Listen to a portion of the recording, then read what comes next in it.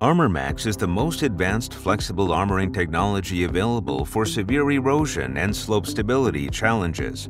The engineered earth armoring system combines Pyramat 75, a high-performance turf reinforcement mat, with engineered earth anchors to lock soil in place and protect against hydraulic stresses.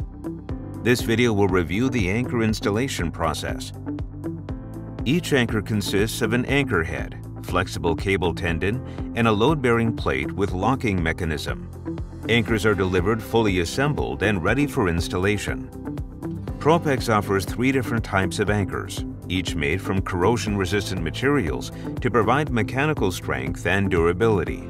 For optimal performance with the greatest risk reduction, it's important to consult with Solmax on anchor selection and installation pattern design. Anchor installation is completed in conjunction with Armormax laydown. A detailed guide to the Armormax laydown process is available in the Armormax installation instructions. Prior to installation, ensure you have the following tools: percussion hammer, drive steel, JackJaw anchor setting tool, and cable cutters.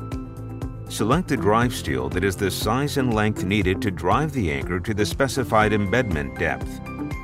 Insert the tapered end into the anchor head and position the anchor head with inserted drive steel tip above the HPTRM at the drive location. Using a percussion hammer, drive the anchor through the Pyramat into the ground perpendicular to the slope surface. Continue driving until the desired embedment depth is reached. Remove the drive steel from the ground. Depending on soil conditions, this may require the use of a JackJaw or other leverage device. Slide the load-bearing plate down the cable tendon towards the Pyramat using your hands. Once the plate makes contact with the Pyramat, place the JackJaw setting tool on top of the anchor plate and place the top of the anchor tendon into the grips, keeping the anchor tendon taut. Press down on the JackJaw lever towards the slope surface, pulling the anchor cable out of the ground. During this step, the anchor head will rotate perpendicularly in the ground, a process known as anchor setting. Depending on the soil type and condition, this step may need to be repeated more than once.